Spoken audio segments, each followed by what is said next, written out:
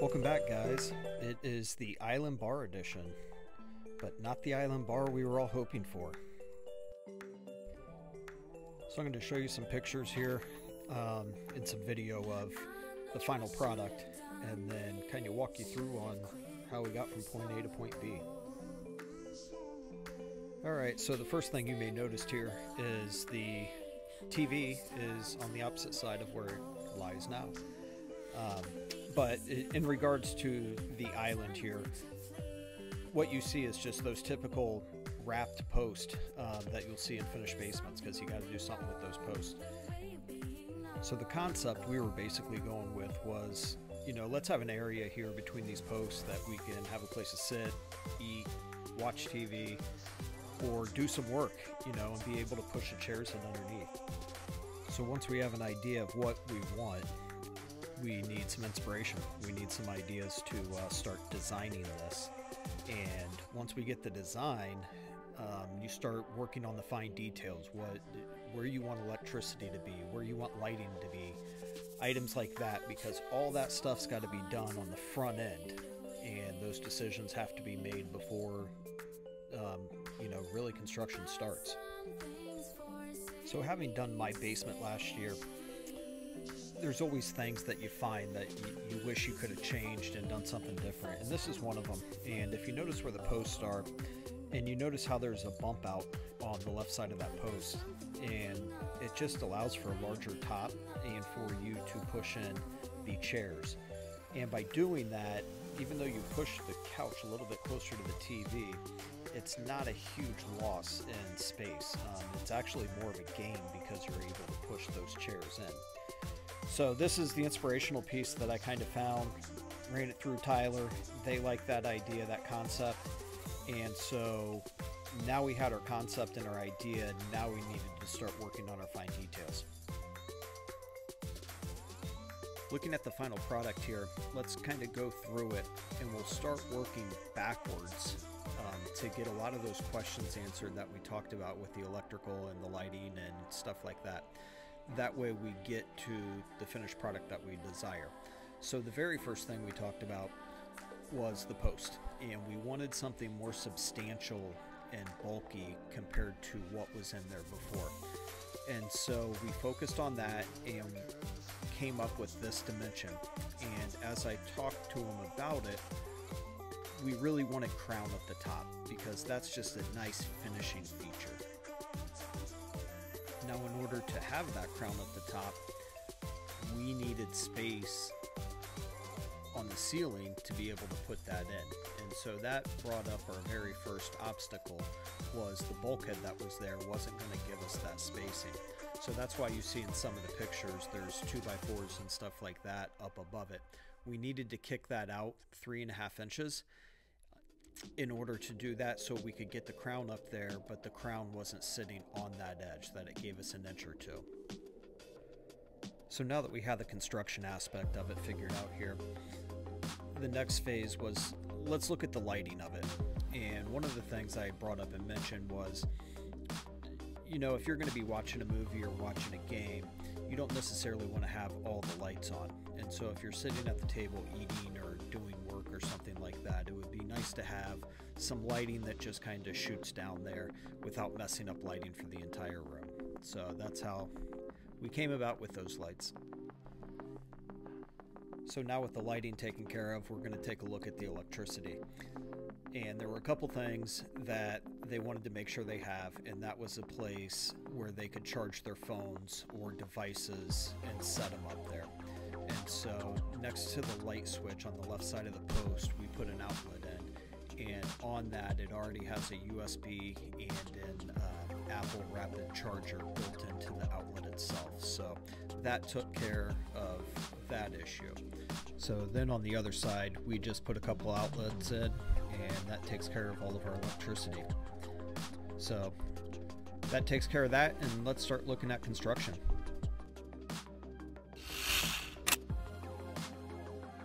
So if you look at the top, actually let's just take a look at the top of the left post, and you can see how close that post already was to the bulkhead. working backwards, we needed to go out 3 inches, and then the drywall on top of those 2x4s gives us our 3.5 inches.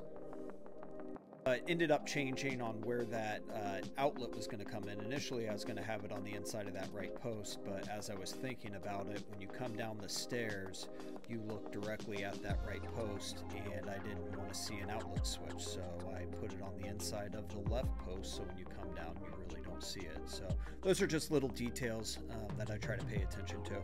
So the electricity actually came in from the left post, went down, and then wrapped around that half wall and ended on the right side on that bottom. So we're a little bit further into construction here, and as I mentioned right before, that wiring, you see it going down the left post now, goes into the light switch and the outlet, and then wrapping down and around. So the other part to look at, as I mentioned, the post being completely out of, square, look at the top right of the left post and how far that is out when you compare it to the bottom, and then same with the bottom of the other one compared to the top. So it was pretty far out, but we were able to fix it. Wasn't a big deal. Now we're just here on the other side of the island bar, so you can see one of the outlets is in. We haven't installed the other one. And when you install this, just, it's a treated 2x4 that's in contact with the concrete. Tap cons are, drilled into the concrete, and then all the studs are just 16 on center. So that's that. Hey, it's always a good day when you get drywall up and have the drywall guys come in and smooth some things out. So next step is some wainscoting.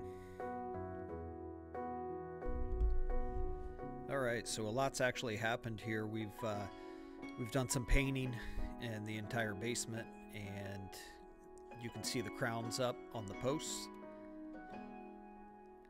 Got the light switch installed, and now we're installing some wainscoting here. Make this an island bar, baby. So there's so many tools that I would suggest to you guys, but a good quality laser level is a must-have. I probably use my laser level more than anything to hang pictures, and it's a great thing to have because you know it is always spot on. So get yourself a laser level, throw on some Grateful Dead, and start jamming out and building an island bar. Now you can just watch a guy work.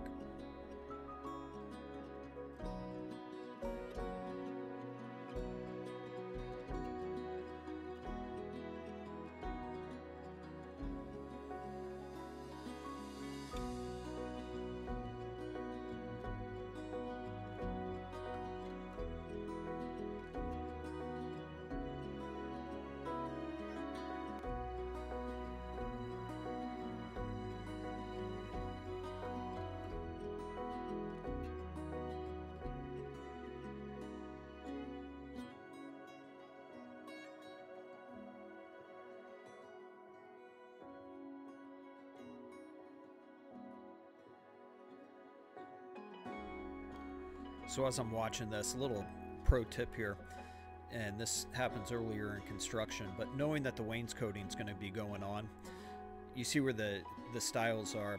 I made sure that my outlets weren't going to interfere at all, and so I wouldn't have to notch out or do anything goofy there, that they would be plenty far away from those stiles.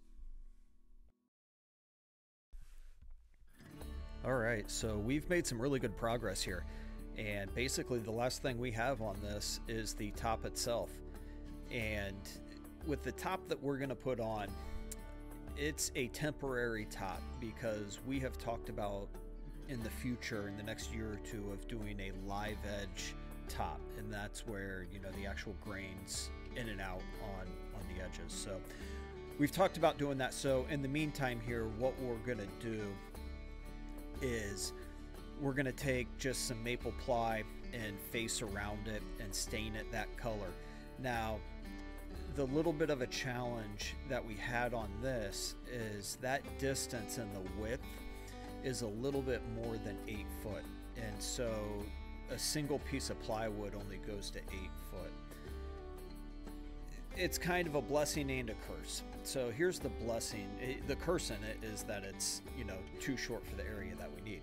But the blessing in it is that when you have posts like this, it actually made it a little bit easier to build it and install it and make sure that you had everything good in one shot. So I just did a cross cut here, and I'm gonna set a template. So I just had, these were all boxes from their sofas, and so I just made a template out of that area to make sure that I had it just perfectly right on exactly where I wanted it, and then just brought it over to my house and laid it out and set it up. So I'm actually getting ready to cut all the face frame and get all that stained. But here it is, kind of partway through construction. So if you see down the middle, I used some just 3/4 inch and ran it down the middle, so that gave us a little more length, and then we ran some 3/4 inch facing around the edges and on the sides, and it worked out pretty well. So after getting the top in and putting a couple more coats of sealer on it, this is our finished product. Really happy with how it came out.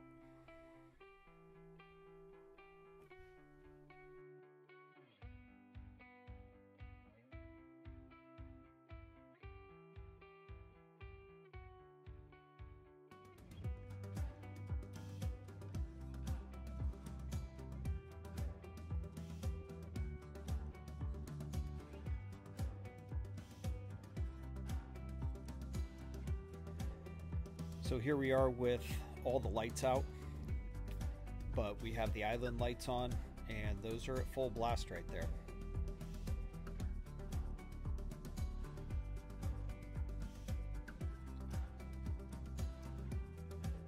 And here we are, we have them dimmed, and this is the middle of the day. This was a really bright sunny day this day. So the lighting's fantastic, it's just right overhead, and that's how we got from that to this. It sure would be nice if I could actually take a second to sit down and enjoy this basement. Hey Alexa, YouTube Indy 500. And now, for the first time since 2019, all we see are packed grandstands, blue skies above, and ready to celebrate a Memorial Weekend Classic.